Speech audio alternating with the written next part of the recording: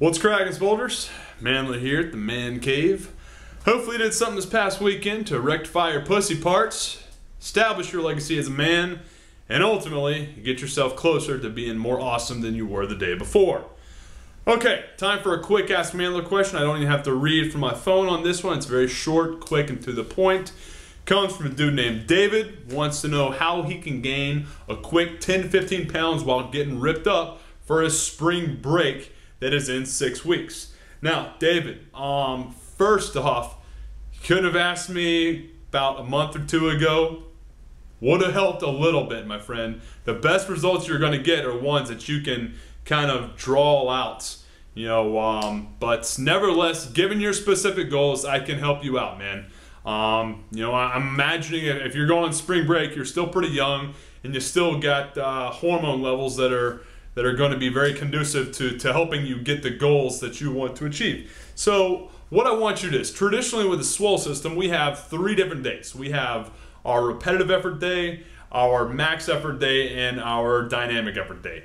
Dynamic effort day is going to be more for the guys that are just geared specifically for performance, if you want to think that. Now, what I'm wanting you to do right now is just kind of, scrap those days. What we're going to do for you is just rotate max effort, which is going to be anywhere from 80% to max a 1 rep max. So anywhere from like a 1 rep max to a 5 rep max.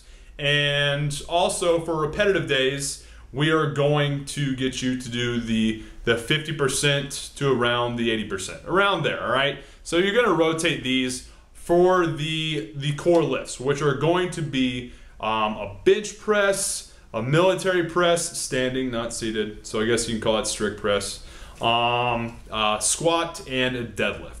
Now, the reason why I want you to focus on those 2 styles of lifting for that main lift to start your training day is this. The max effort work, anywhere from that 1 rep max to a 5 rep max, that's not just going to get you stronger. It will. It's going to get you, cock strong as a motherfucker. But it's also going to create a lot of density. And it's most importantly for you right now, the way I feel, is it's going to really stimulate a lot of the anabolic hormones that you produce naturally so that you can build muscle and burn fat. Okay, so that's what I want you to do for the max effort portion. That's why I want you to do it.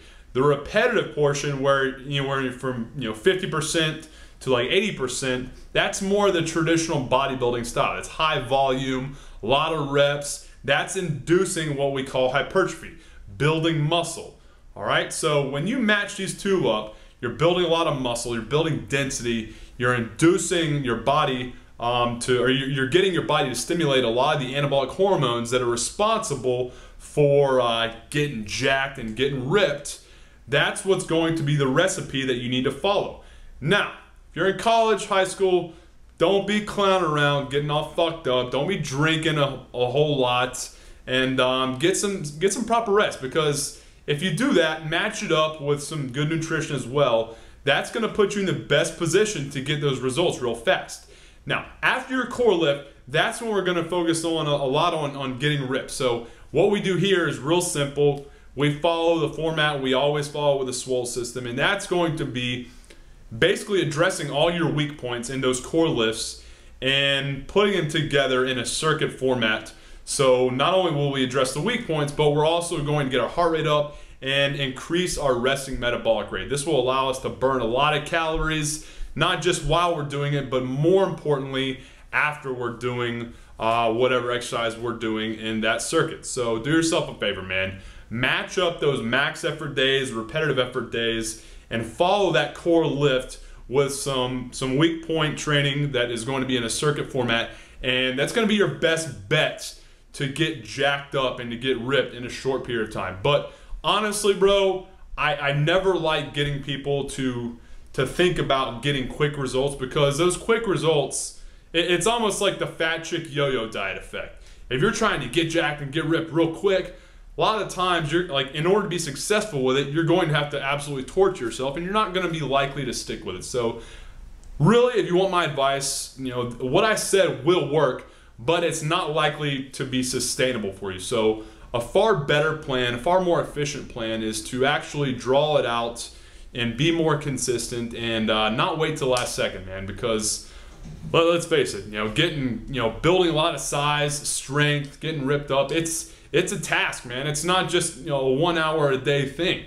It takes, hours on a daily basis to do so. Anyone telling you otherwise is full of shit. So take my advice on the training, but also look into being more dedicated and more kind of methodical with your process and getting what you want. And I can guarantee you're going to get far better results and far more sustainable results. So hopefully that helps, brother.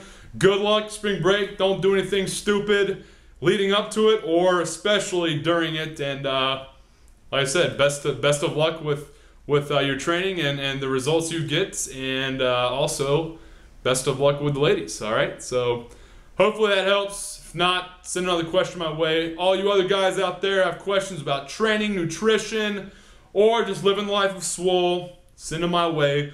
GoEliteSC@gmail.com. Subject line, Ask MANdler, and I'll give you my best, most honest, fastest, and efficient response that I could possibly conjure up. Have a good night, soldiers. MANdler.